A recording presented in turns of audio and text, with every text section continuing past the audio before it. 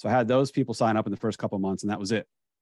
And then pandemic happened and couldn't do any of this traditional boots on the ground stuff anymore. No more library seminars or centers of influence lunches, no more of these dumb failed attempt woodworking expos.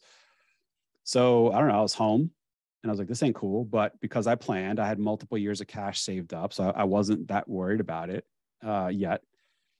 And I don't know, I started a Facebook group, which was something I wanted to do after being part of the XY Facebook group. I was like, yeah, this can be pretty cool. This can be a good way to build community. I know my strong suits are, I know my technical knowledge really well. And I know I can explain it well, like educate it well.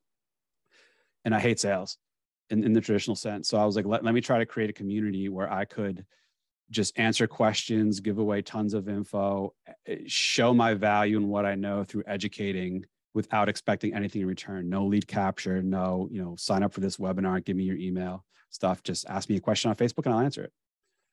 And so that's what I did. I started this group. I kind of shamelessly plugged it within other groups to just get some followers and people in the door. And first few months was me just kind of posting things, trying to elicit responses and reactions from folks. And eventually people started asking their own questions, to which I would write these super well thought out, diligent, lengthy replies, because I had nothing but time on my hands. I had no real clients. I was stuck at home, couldn't leave the house because of the pandemic. And so I just pumped all my time and energy into this Facebook group.